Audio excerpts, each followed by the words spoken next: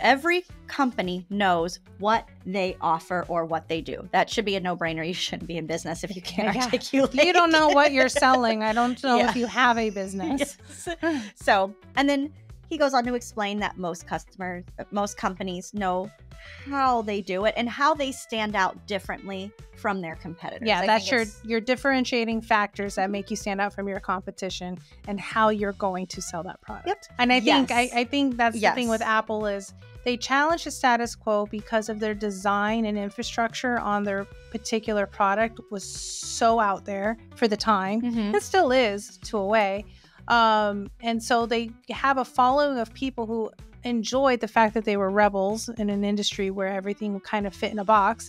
And then secondly, they made themselves a sleeker design. So just the branding and the design is so different than what everyone else is offering. They got another following from that as well. Absolutely. So their marketing was on point. We talked about. I mean, it was like the trifecta, right? So you got good marketing, their branding was awesome, and the product they were actually offering was superior. But it all aligned with their why. Status quo, challenge the status quo. Yeah. And in that, you can begin to connect to certain customers, but again, we keep talking about this noisy marketplace, and as business owners, what we hear the most is just, how do I find my customer? How do I get my customers? How do I grow my business? So our answer to you, and directly from Simon, is not a lot of companies know their why.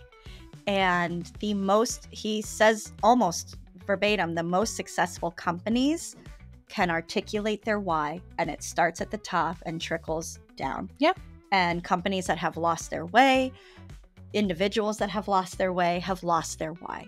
Yeah, and I think sometimes a company can get confused that their why is not the functionality of their product, right? Just because your product is innovative, that's not the why. The why has to be an emotional response.